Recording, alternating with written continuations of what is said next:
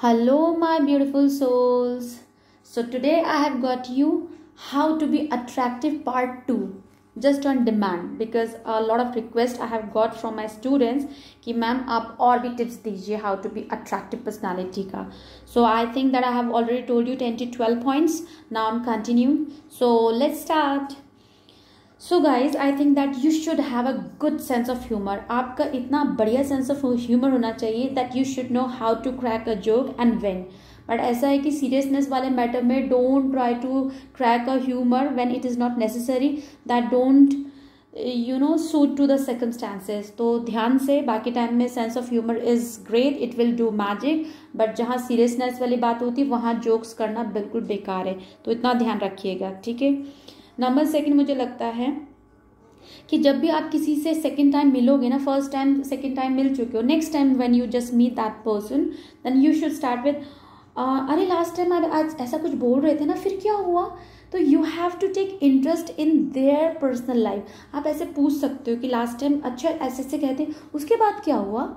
तो उनको लगेगा वाह यार इनकी मेमोरी कितनी शार्प है और ये कितने कंसर्न है that this person is really interested into my life. तो इसलिए वो मुझसे पूछ रहे हैं, ठीक है. सेकंड मेरा पॉइंट ये है. नेक्स्ट मेरा पॉइंट होगा कि आपको ना जब लास्ट टाइम उन्होंने कोई प्रॉब्लम बोली थी आपको, तो आपको नेक्स्ट टाइम मिलते समय बोलना चाहिए कि आपका प्रॉब्लम सॉल्व हो गया क्या, हो गया सॉल्व आपका प्रॉब्लम. तो आपको उनकी प्रॉब्लम में भी एक थोड़ा सा कंसर्न दिखाना पड़ेगा कि आप रियली में उनसे अटैच्ड हैं and you are really worried about their problems कि उनका प्रॉब्लम सॉल्व आउट हुआ कि नहीं, ठीक है. नेक्स्ट मुझे लगता है कि you have to be very good listener. You must be. क्योंकि अगर आप बहुत ज़्यादा बोलोगे, भगवान ने हमें 2 कान और 1 मुंह क्यों दिया है. 2 कान इसलिए जस्ट कि हम ज़्यादा सुने और 1 माउथ इसलिए क्योंकि हम कम बोलें, है ना. तो you have to be very good listener ताकि वो अपना दिल की पूरी बात आपको बता दे, so that they will become light and compatible.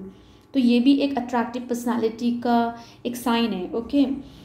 Next मुझे लगता है कि अगर आप एक बॉय हो ना, तो आपको अपनी मम्मा और अपनी सिस्टर की बहुत रिस्पेक्ट करनी होगी. You should value them.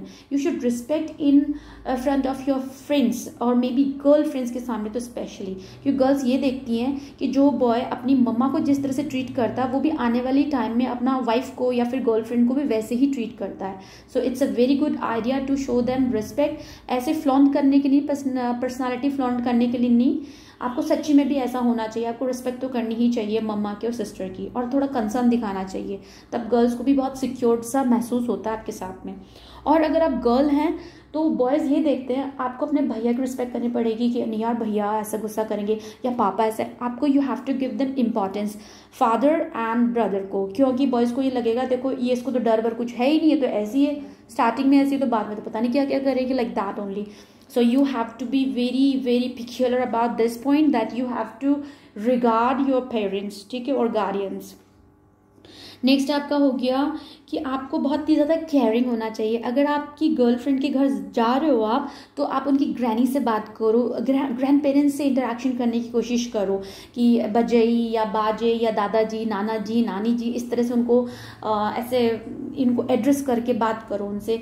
तो गर्ल्स या बॉयज़ ये भी देखते हैं कि देखो ये मेरे पेरेंट्स के साथ या ग्रैंड पेरेंट्स के साथ कितने ज़्यादा कंपैटिबल हैं, कितने संस्कारी है, और वो ये सब छोटी छोटी चीज़ें नोटिस करते हैं और इससे आपकी पर्सनालिटी बहुत ही ज़्यादा बूस्ट अप होती है and people will find you so interesting. Next point मुझे लगता है कि you have to make them comfortable. आपको लोगों को ना कंफर्टेबल फील कराना चाहिए. क्योंकि अगर मान लो कोई गर्ल है और she is doing something with her straps, अपना स्ट्रेप ठीक कर रही है, कुछ भी ऐसा कर रही है, तो एकदम से अपनी नजरें नीचे करो, उसको कंफर्टेबल फील कराओ. क्यों आप ऐसा करो जैसे मैंने देखा नहीं. और जैसे अगर बॉयज़ भी कुछ चीज़ अपने ठीक कर रहे हैं, they are just getting something right, तो वो उसको देखना मत, इग्नोर करो ना. क्यों बाहर आंखें खोल खोल के देख रहे हो कि यार तुम ये क्या कर रहे हो. तो मेक अदर्स कंफर्टेबल. और अगर वो खाना खा रहे हो तो ज़्यादातर उनके खाने में ध्यान मत रखो. Don't look at the plates, don't stare. उनको बहुत ज़्यादा घूरो मत, उनको कंपैटिबल और कंफर्टेबल रखो, ओके. नेक्स्ट मुझे लगता है कि डोंट गो एनीवेयर अनइनवाइटेडली. अगर आपको नहीं बुलाया है तो प्लीज़ डोंट गो. बिना मतलब कि आप जाओगे तो आप अपने आप को डिवैल्यू करोगे. जब तक कोई बुलाएगा नहीं मत जाना. पहली बार में मना ही करना. फिर if people insist you, they want you to be there, then you can have your self over there only. नहीं तो मत ही जाओ, ठीक है. नेक्स्ट है आपको ना सही टाइम पे जाना चाहिए, you should be very punctual. इससे भी पर्सनालिटी डेवलपमेंट का एक बहुत ही अच्छा पॉइंट है कि आप ना एकदम सही टाइम पे पहुंचो। ये नहीं कि लेट लतीफ़ा, अरे यार ये तो इंडियन टाइम से चलेगा, he will be coming half an hour late, ऐसा नहीं। You have to be very very punctual. Next मुझे लगता है कि आपको ना दूसरों को कॉम्प्लीमेंट देना बहुत ज़रूरी है। अगर आप एक बॉय हो तो आप गर्ल को ऐसा कॉम्प्लीमेंट, ऐसा मतलब ओ you are so cute, adorable, you are so gorgeous, you are so stunning, ये उस बच्ची को बहुतों ने बोला होगा, ठीक है ना। आप you have to find a thing that nobody has said to her, उसको वो कॉम्प्लीमेंट कभी किसी ने नहीं दिया। कुछ ऐसी क्रिएटिविटी, ऐसी चीज़ छांटो उस बंदी के अंदर जो कि किसी और ने नोटिस ना करी हो, तो आप इससे ज़्यादा ग्रेट पर्सनालिटी बनोगे, आप अट्रैक्टिव बनोगे, वो लड़की आपकी तरफ खिंची हुई चली आएगी। ओके, और सेम गोज विद बॉयज़, ये बॉयज़ के लिए भी है कि अगर आप गर्ल हो तो बॉय को थोड़ा सा ध्यान रखो कि वो क्या चीज़ में ज़्यादा अच्छे हैं, जिस चीज़ की उनकी किसी ने तारीफ नहीं की हुई तो you have to give him a compliment. Next मुझे लगता है कि आपको छोटी छोटी चीज़ें नोटिस करनी चाहिए and you have to remember the favourite thing of that particular person.